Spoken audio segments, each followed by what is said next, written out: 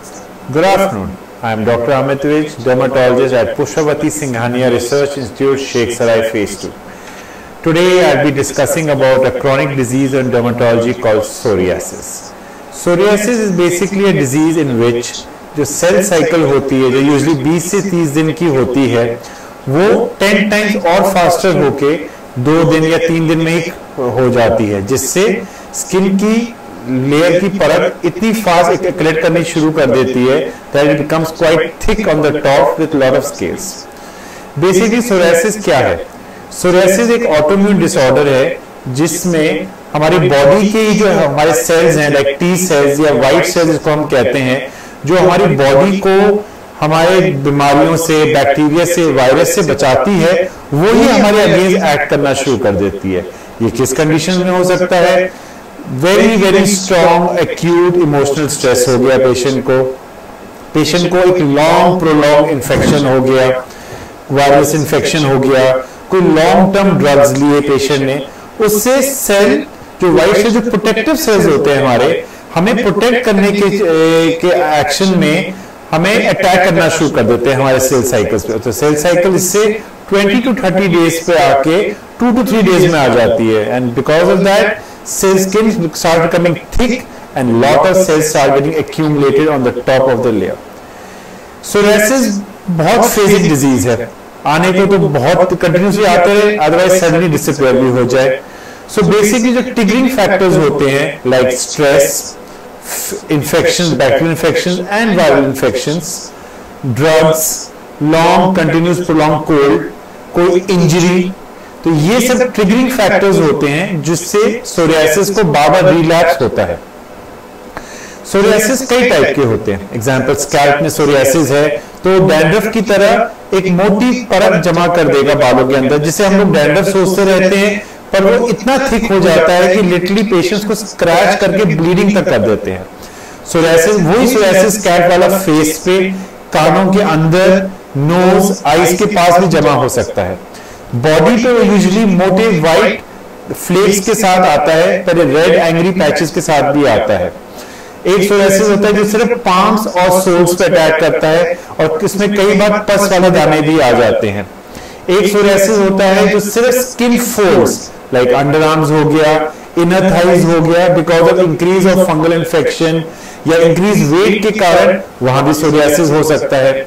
Psoriasis नाखूनों तक को भी अटैक करता है, जिससे मोटी मोटी परत जम जाती है नाखूनों के नीचे, नाखून का कलर बदल जाता है, पीले रंग के हो जाते हैं नाखून, और हम लोग उसको फंगस सोचते रह जाते हैं. कई बार लॉन्ग टर्म सोरियासिस जो ट्रीटेड ना हो या अनट्रीटेड हो, वो इवन अप टू 30% पेशेंट में रिपोर्टेड की गए हैं कि वो आर्थराइटिस, सोरियाटिक आर्थराइटिस में तक जा सकते हैं, जिसको हम लोग गठिया की तरह सोचते रहते हैं, पर वो सोरियासिस के रीजन से होते हैं. तो बेसिकली हम सोरियासिस को कैसे रोक सकते हैं, लाइफस्टाइल क्या चेंज कर सकते हैं, और उसके बारे में डिस्कस करेंगे. मेडिकल पार्ट ऑफ ट्रीटमेंट में बेसिकली सोरियासिस को प्रिवेंट करने के लिए मैं एडवाइस करता हूं कि बालों में रोज proper anti dandruff, salicylic acid, और अगर सीवियर हो तो कोल्टार शैम्पू से भी करना चाहिए, बट रोज करना सबसे ज्यादा इंपॉर्टेंट है. फेस और बॉडी के सोरियासिस के लिए mild soap, baby soap use कर सकते हैं ताकि स्किन बिल्कुल सॉफ्ट रहे. रेगुलर मॉइस्चराइज करेंगे. मेरा रेगुलर मॉइस्चराइज करने का मतलब सिर्फ ये नहीं कि दिन में एक बार लगाया जा रहा है. बॉडी जो सोरियासिस की स्किन इतनी ड्राई है, इतनी फास्ट मल्टीप्लाई कर रही है, शेडिंग हो नहीं रही है, उसको कम से कम 12 घंटे में एक बार मॉइस्चर करना. दैट मीन्स सुबह नहाने के बाद और रात को क्लोथ चेंज करते वक्त पूरी बॉडी को अच्छी तरह मॉइस्चर करें, स्पेशली बैक पे जहां लोग हम मिस आउट करते हैं तो हमें कोई मदद करने के लिए नहीं होता है. बॉडी का every part should be moisturise because psoriasis can happen in any part of the body. It can attack any part of the body. Now coming to oils. Traditional oil हमारे देश में बहुत गुड मॉइस्चर समझा जाता है, तो मैं patient को एडवाइस करता हूँ ऑयल लगाना भी चाहते हैं तो नहाने से आधा एक घंटा पहले लगा लीजिए, बट नहाने के बाद मैं एडवाइस करूंगा कि हम वाटर बेस्ड मॉइस्चर यूज करें जो स्किन को ब्लॉक नहीं करेगा, स्किन को सॉफ्ट रखेगा और जल्दी एब्जॉर्ब हो जाएगा. Coming to hands and feet. Hands and feet को स्पेशली हाथों को इन मेल्स एवरी टाइम आप हाथ वॉश करें किसी भी रीजन से, वहीं रुक के मॉइस्चर करें। लेडीज के लिए जिनका ज्यादा टाइम पैरों में पानी में जाता रहता है, उनको हर बार पानी से बाहर आके पैर सुखा के मॉइस्चर करना चाहिए। अब हमारे लाइफस्टाइल डिजीज प्रॉब्लम्स कौन सी हैं जो हमारे सोरियासिस को बढ़ाते हैं? Number 1, obesity. जैसी बॉडी का वेट बढ़ता है, हमारे skin fold like under arms हो गए, चेस्ट हो गया इन लेडी, मेल्स में हो गया, बटक्स एंड इनर थाइज में रबर बढ़ जाती है, तो उससे सोरियासिस बढ़ने का चांस ज्यादा हो जाता है। Alcohol, increase intake of alcohol, regular intake of alcohol does trigger psoriasis. Coming to the food item, rose patients पूछते हैं हम क्या खाएं क्या ना खाएं। ना खाएं बड़ा स्पेसिफिक आंसर है, refined foods like refined sugar, processed foods like junk food, processed in food, oily food should be avoided. अब पेशेंट पूछते हैं हम रेगुलरली क्या करें जिससे हमारा स्किन हमेशा सॉफ्ट रहे। अगर मेरे से एक नॉन वेजिटेरियन पूछता है या एगिटेरियन क्वेश्चन पूछता है तो मैं कहता हूँ सी फूड से अच्छा ओमेगा 3 फैटी एसिड्स देने वाला कुछ नहीं है। बड़े वेजिटेरियंस में क्या कर सकते हैं? वेजिटेरियन पेशेंट्स अब वॉलनट्स, फ्लैक्स सीड, जिसको हम अलसी सीड कहते हैं, उसका ऑयल, या आजकल तो अलसी seed as it is dry seeds की तरह आने लगे हैं जो आप ऐसे भी खा सकते हैं। सोयाबीन, सोया किसी भी फॉर्म में, हमें basically omega 3 and 6 fatty acids चाहिए जो नेचुरल फैटी एसिड्स होते हैं जो हमारे स्किन को अंदर से सॉफ्ट बनाते हैं and makes the skin nice and even helps you to reduce your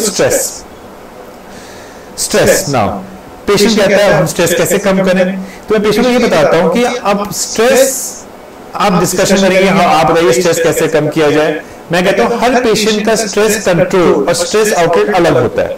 कोई कहता है हमें मेडिटेशन से आराम मिलता है, कोई कहता है मुझे योगा से मिलता है, डेफिनेटली कोई कहता है मैं सिर्फ बात करके मैं अच्छा फील करता हूं। That decision you have to take, but you have to find an outlet to reduce the stress not only for psoriasis, for other conditions as well. Literature में कहा गया है कि स्ट्रेस सोरियासिस करता है। मैं कहता हूं ये विशियस साइकिल है। स्ट्रेस किसने किया? Psoriasis. Psoriasis itself is a stressful condition because continuously आया जा रहा है, आपकी बॉडी में कंटिन्यूसली आपको इरिटेट कर रहा है, लोगों को नजर आ रहा है, आप उससे डिप्रेशन में जा रहे हैं। तो स्ट्रेस, सोरियासिस, स्ट्रेस, इसे विशियस साइकिल, ये चक्रव्यूह है। इससे बाहर आना है तो सोरियासिस को हम बाद में अटैक करेंगे, पहले स्ट्रेस को कंट्रोल कर लेते हैं। तो वो आउटलेट आपने ढूंढना है। जो चीज एक चीज हम और अवॉइड करना चाहेंगे, सैचुरेटेड फैट्स, जो हमारी बॉडी में बैड फैट की तरह आते हैं और स्किन को और खराब करते हैं, तो ये भी हमें अवॉइड करना चाहिए। तो बेसिकली हम अपने लाइफस्टाइल को चेंज करें, स्ट्रेस को कंट्रोल नहीं करें, स्ट्रेस को आउटलेट ढूंढें कि हम लोग रिलैक्स रहें लाइफ के अंदर, डाइटरी हैबिट्स को चेंज करें, तो why not we can definitely fight with psoriasis and other diseases as well. Because कोई भी बीमारी है उसके साथ हमें ठीक भी करना है और उसके साथ खुशी खुशी हमें ध्यान से वापस आने नहीं देना। That is our basic target for any chronic disease. So think healthy, be healthy, look after yourself, have a good lifestyle, have a proper diet so we can fight off with any disease on this earth. Thank you.